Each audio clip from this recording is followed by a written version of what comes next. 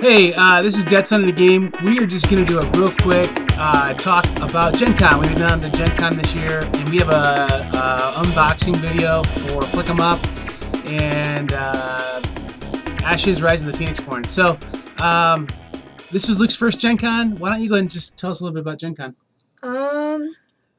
First of all, we went there really early in the morning, and they sort of had a crowd that built up, but the crowd started to die down, and I really kind of enjoyed it. Like, they had some really cool booths there. So you didn't necessarily like the first part of the day, but then... No, it got better, though. Okay. And so, like, this is just us in our pajamas kind of talking about what happened at Gen Con, I guess. And at any rate, some cool stuff that we saw there. Codenames. I could have got a copy of Codenames. I went back later in the day, and it was gone. Ashes, they had a ton of copy of Ashes, Rise of the Phoenixborn, when we were there at least. They had just a ton. And they were selling them real quickly, though. So I would not be surprised if they sold out of that by the time it was all said and done. And then I haven't had a chance to really look at like the news about the con yet. So they may have sold out by now already. And then... what else? You tried to get Mysterium, but that was like... Okay, we got there before they even released us into the convention hall. My dad got there pretty quickly, and they were already out of Mysterium. Right. I went straight to the Asmodee booth, and it was good. I think if I had to guess, I would say they probably sold out with the VIGs and early access people even the first day. It's definitely it was the hottest one that sold out just fast. But it looks. I mean, like I get a chance to look at the American edition in a display case. It looks awesome, like the little player shield type things where you put the cards in. Looks very, very cool. Got to go see the Dice Tower guys. They're always real friendly. And Chris Handy, talked to Chris Handy for a little bit. He's one of my favorite designers. He is the guy who's doing Perplexed right now games, which those are the little, they look like a pack of gum. We did a review of those. He had a bunch of those there, and he says he's working on some new stuff. He didn't really have any details for me, but he's working on a big box again, so that'll be good. I just really like his games. So one thing that I also found really cool was the little Mario like throwing a fireball painting. It was actually a balloon. Oh. So that was actually really shocking. Yeah, and then they had a big balloon sculpture next to it. I'm not sure what the balloon sculpture was, but they had one. It wasn't done. It's just like, come and see me work. It's gonna be a surprise.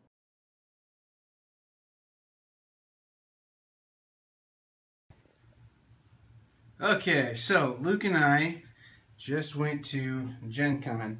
And because of how the school year's fallen this year and a number of things, we were only able to do Thursday this year. So this is one of my like auction buys. I've wanted a Game Masters series, Axis and Allies, for a while. But anyway, that's not what I really want to show you. I want to show you our two kind of cool buys here. So this is Flick 'em Up, and I'm sorry this is so shaky. But Luke, go ahead and tear that open. I'm gonna go get some scissors really quick. Oh, Luke. Okay, the other one too is Ashes, Rise of the Phoenixborn. So be careful, man. That's a cool box. So this box is awesome. Like the art on it's really amazing, obviously, and it's a very cool wooden box. So I think all the copies of this game are going to be wooden. I mean, maybe they will come out with a cheaper version of it someday or something. There's a little but cardboard out. So here's the wooden box. Okay, so there's like a cardboard shell that like kind of protects it. So I think I got to flip this off. And they had this huge giant set of it over at Gen Con. There's like 4 times the size. So here's our just looking at this is just a wooden, like, oh, it smells like pine wood or something. Okay, so here's what you get inside the box. Oh man, this is really cool. So these are all the little towns. Yeah, the little buildings. And here's the rule book. And I think this rule book, there's a rule book and then there's a scenario book. So I'm gonna go ahead and open this up so you guys can see in here too. So yeah, and there's a lot more wood pieces in here than I thought there would be. So your little cowboys are wooden, and your cacti are wooden, and the hats that go on them, and then you have your little your little bullets over here and barrels. So that's pretty awesome. So here's the rule book, which is pretty cool. And here's the scenario book where you set everything up a certain way. So the people were describing it as crokinole on steroids. Oh yeah, there's a guy named Luke, I think. Yeah. Ooh, look at this. There's some Luke. nasty glare. But So anyway, these are the see. pieces you get in the box. And we will get a review of this one out very soon. Because man, I'm looking forward to playing that one. It looks really good. And this is the cool thing about this is like, good job Z-Man / Pretzel Games, because I'd rather pay $10 more, get this nice wooden box, because this is an heirloom. I mean, this is something that I'm gonna play with my grandkids, or Luke's gonna play with his, with his grandkids even maybe. So, good job on that, on the wooden box. The art on it is pretty awesome. Like, or at least the cover. And the Pretzel Games logo here, Z-Man Pretzel, that's really classy the way how they did that, I think. So, anyway, now here's Ash's Rise of the Phoenixborn. Now, here's something too. One of the reasons why Luke and I had been doing less reviews, in addition to being busy, is we got more into Magic over the last few months. So Luke really loves Magic. I really like Magic. This is, I'm hoping, like, maybe not quite a replacement for Magic, but it's a, I don't know, it's pretty cool. So, this looks like this is a little bonus here. And, so anyway, this has got all kinds of cards in it. And this is one of those weird things where I know it's just theme, but like right off the bat there's a demon. So, like, but I could do without like demons and devils in games, but that's just my own personal preference. And I know it's just cardboard and it's not a big deal, but whatever. So there's all these cards. And then like the one thing I was really impressed with is the quality of these cards. These cards are like really high quality.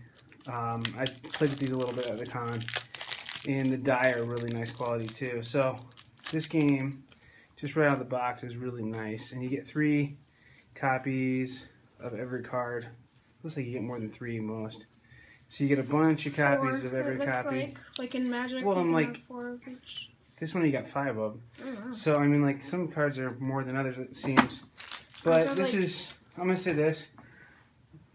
Okay, I'm so happy with Flat Hat Games. They make some of the awesomest games, and we own a lot of Flat Hat Games. I think we own everything that they put out, except for maybe some of their worst. But here's this box is what not to do with an insert. I mean, like, it's just like not very good. And I guess they're probably thinking there's gonna be a lot of cards that come out. This is what you should do with an insert in a box. So anyway, and with this Ashes, what they could have easily done is made one of those little card boxes that come in like some of the like fat packs of Magic cards. Yeah, some deck boxes and like that come along with it. save some money making maybe it's higher quality product they make it out of. But so whoever's watching this video, I'm really excited about both these games. They couldn't be 2 more opposite games really. But I will say this: I think there's some low-hanging fruit for tuck boxes if somebody wants to put a file out for that. So, and this is crazy too. Like, I'm gonna sound like a pack rat, but this like little cardboard shell is actually nice enough that I might keep this game in it. Keep the wooden box nicer, and like the cardboard shell is really nice. Well, and that's, I feel like, would help it not get any shelfware on it too. So anyway, yep, we'll probably have a few more thoughts about Gencon for you now.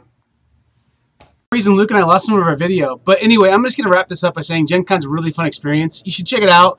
It's not the end all be all of conferences probably, but or conventions, but it's really fun. The buzz that I experienced there is definitely different than what other people experience. It's a personal thing, but for me, the Heroes Wanted stuff I didn't really see, and the Ninja Camp I didn't really see, which was #1 on the buzz the first day. So I don't know what's going on with that.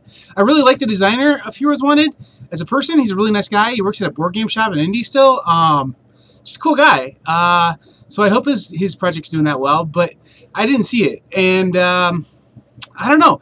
I don't know what else to say. Really, really fun. And I'm gonna subscribe to this video. And if you have any questions about like what we saw or what we experienced at Gen Con, just leave a comment in the comment section here, and I'll answer your question if you have something there that you leave. So that's all. Yeah. All right. Thanks for watching, guys. Bye.